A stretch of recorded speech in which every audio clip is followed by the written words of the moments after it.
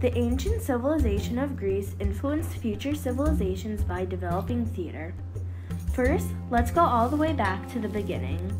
Theater started back in the 6th century BCE in ancient Athens. The very early plays were performed with only one actor, and the chorus stood off to the side chanting what was happening. Throughout the ancient years, more actors were added. Later, theater got very popular, and it was soon part of a religious ceremony called the Festival of Dionysus. Theater quickly spread from Magna Graecia to Asia Minor. It also influenced Hellenistic and Roman theater. Now, here's how it influenced the modern world.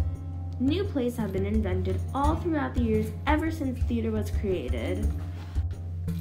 Actors and actresses today learn about creating emotional tension just like they did in ancient Greece.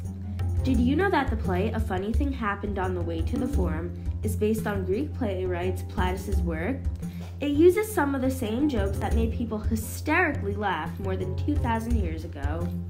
These were some of the ways that the ancient civilizations of Greece influenced future civilizations by developing theater.